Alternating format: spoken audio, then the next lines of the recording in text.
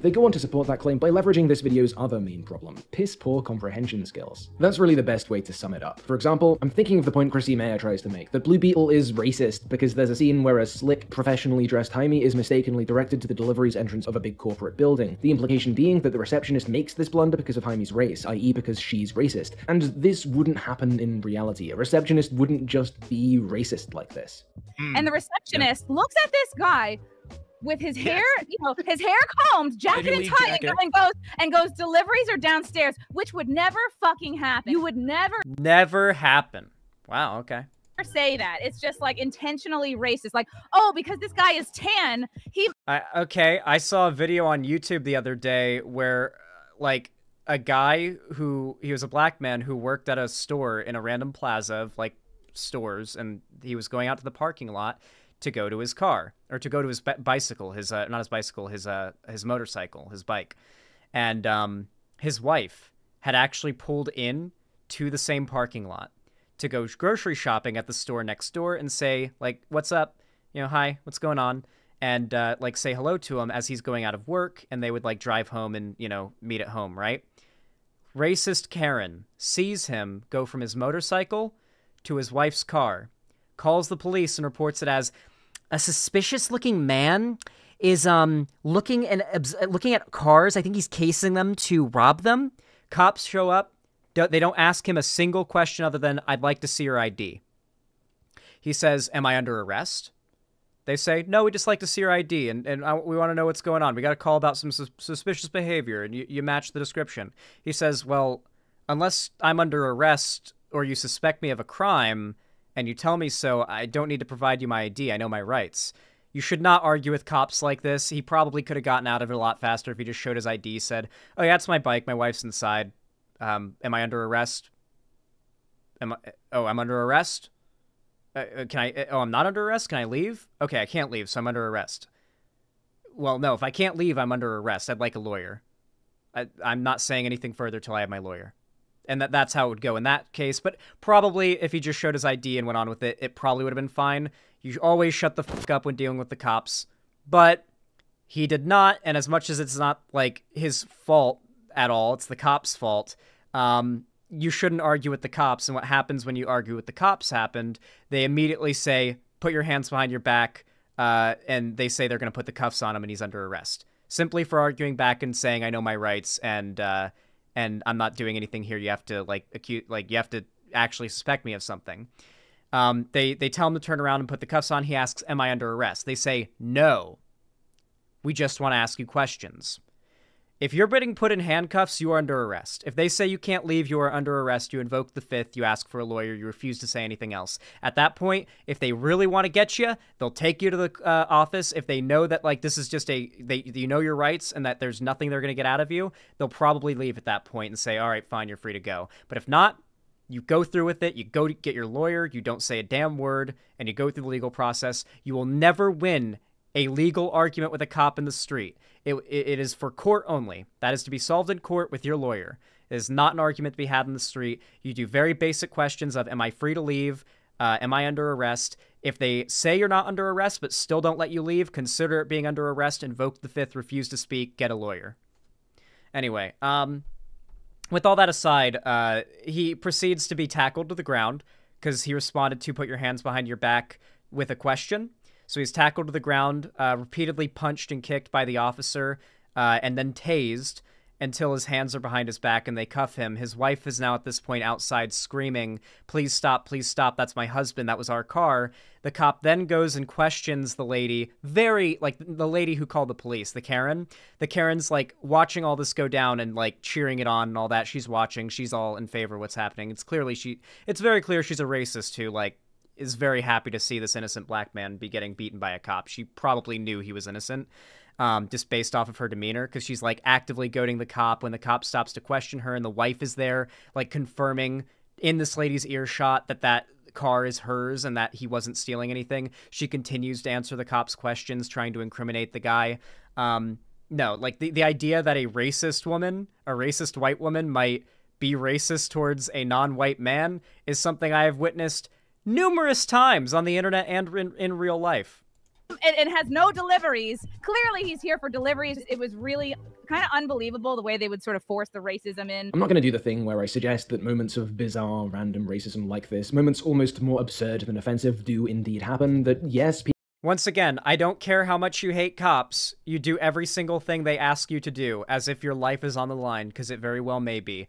If you're being unlawfully detained, if they're planting evidence on your vehicle, whatever it may be, you take it up with your lawyer, don't say a word, don't fight. You have no legal authority to defend yourself. Oh my god. Holy fuck. Guys, the other day, I was looking at the comment section of that, it might have been that video I described earlier. One of the comments was a guy, clearly a conservative 14-year-old or 15-year-old libertarian or some shit, saying, "You have the right to defend yourself, even in this situation."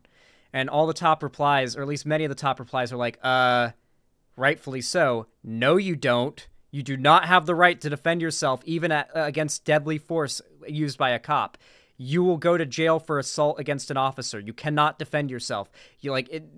Unless you are guaranteed going to die if you don't defend yourself, and you'd rather take prison time over death, and you know that's the only choice, that's the only time you should defend yourself against a cop, is when the only alternative is death. And sometimes that's the case. There are cases, no matter how much of a cop glazer you want to be, there are cases where bad cops decide they want to kill you because they think you're the bad guy, and they falsely assumed it. You match the ID of a suspect, maybe your vehicle does, and they have the decision of open firing right away. One of the best videos to point to of this phenomenon, I know we're getting really stun-locked on cops here, but I'm not desisting from this point because it's so good. One of the best examples is the video of the guy and his girlfriend. He was 19 years old, I think, in the car with his girlfriend. They were in the parking lot of a fast food joint eating their food.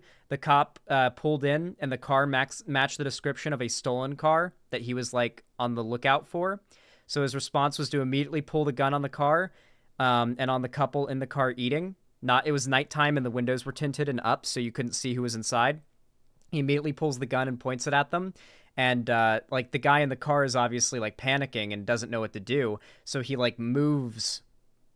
And in response to him moving, the cop opens up, just spraying shots from his Glock through the window at the guy in the driver's seat. And then the car starts to move forward because when you're getting shot at and you're in a car, you start to drive. So he drives forward about 10 feet to try to get out of the line of fire from the cop, and then puts the window down because he's shot, and he puts his hands out screaming, "Please help me, I'm shot. Please, I'm innocent." He's got his hands up. The cop proceeds to dump the rest of his mag into the guy as the girlfriend's screaming in the passenger seat. He survives, I believe, thank God. I think he survived. But the cop dumped his entire mag into the guy when he had no confirmation the guy was the correct suspect, and the guy was begging, pleading for his life, showing he was not a threat. The cop was so afraid and so sure he had the right guy and had decided that this guy was going to die already, that there was no way for this innocent man to confirm his innocence to the cop. How do you survive in that case? When the cop is literally opening fire on you and you're the wrong fucking guy and he's not going to stop till you're dead because he really thinks you're the guy, all you can reasonably do to save yourself is run and get away, which may be impossible to get away from a cop, or fire back, in which case you're going to prison for a very long time, but you're alive. But the police have the authority to kill you no matter what in this country. They in the moment have the authority to kill you. Whether or not they were in the right for doing so will be determined well after the fact. It'll be long before you get justice, if justice is ever doled out, if a cop kills you wrongfully.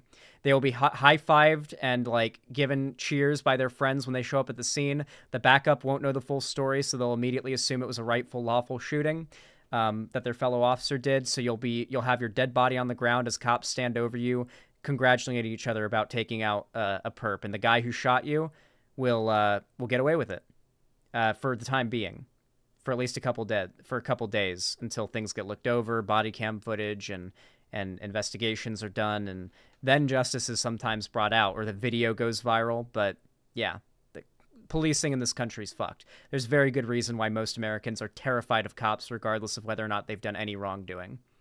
People in majority white spheres can sometimes get away with blatant racism for far longer than you'd expect. No, instead, I'm gonna tell you that I watched Love, Rosie the other day. Stay with me here. Love, Rosie. Statistically, I probably have 1 or 2 cops in my audience. I'm pretty sure there's, literally a Vashite cop, right? Yeah, he was watching him talk about FNAF, too. That was the thing. The cop was watching Vosh's Five Nights at Freddy's video. That is fucking bizarre, dude. Weird stun lock. Okay, someone found it. People identified it as Vosh's FNAF video. That's fucking crazy, dude. That's a good meme. See?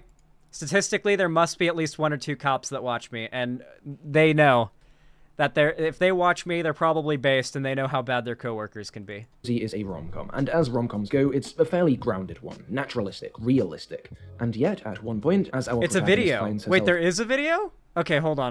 We'll watch the clip from the Vosh video so I can see the video clip, because I want to see the clip of it in motion.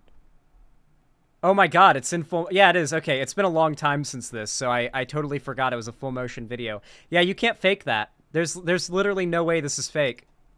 I thought, like, there's a chance an image could have been faked. This couldn't have been faked. Okay. No way, dog. No way. What is he watching? Who is that? No.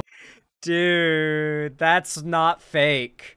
That is a real... What town? What town? Hold on. City of... Okoee? Okoee? Okoee, Florida? Wait, do I know the name of this place, but I've only heard it said, and I don't know, like, how to pronounce it spelled? How's it pronounced? A Florida cop. I bet I've heard the name of this place pronounced. Yeah, okay. So, Ocoee, Florida. An Ocoee, Florida cop watches Vosh. That's crazy. That's fucking crazy. See? There's some good cops out there.